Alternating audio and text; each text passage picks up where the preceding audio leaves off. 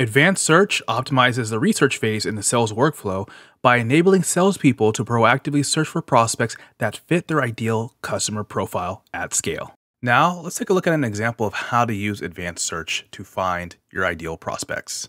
Let's say I am an account executive at a high-growth SaaS company, and my ideal customer is a Series B or greater company with over 100 employees in the healthcare industry.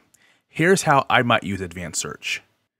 First, in order to access Advanced Search, we're going to go to the Advanced Search dropdown. From here, we have several options to choose from.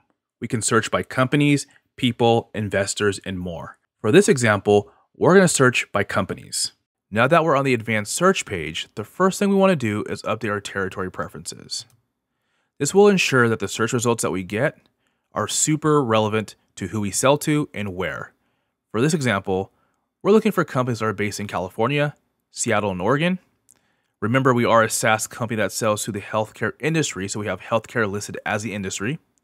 And for number of employees, we're looking for companies that have at least 101 employees. So we're going to save these preferences.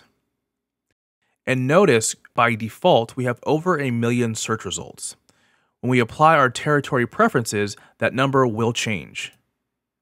So now we have a little over 1,700 search results, a much more targeted list of companies that are relevant to, again, who we sell to and where we sell.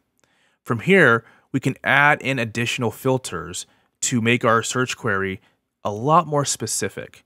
So for example, maybe we're looking for companies that raise a Series B. And notice how the search results instantly change. Maybe we're looking for a company that raised a Series B that raised a minimum of 30 million.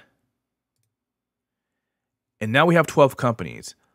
Very specific search query, and we get very specific search results. Now, as you're scrolling through the search results, if you have your Salesforce connected to Crunchbase via Crunchbase's Salesforce integration, you will instantly know which companies are and are not in your CRM.